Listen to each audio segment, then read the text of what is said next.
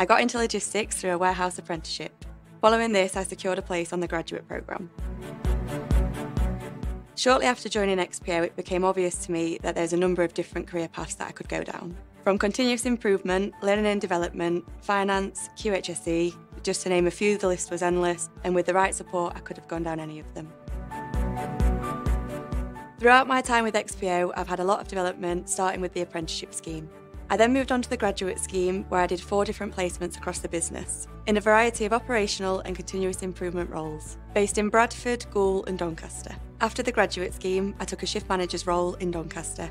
After 12 months maternity leave, I returned to work in my current role as a continuous improvement manager. For other females thinking about a career in logistics, I'd say it's not just a male industry and you don't have to know everything about trucks and trailers to be successful.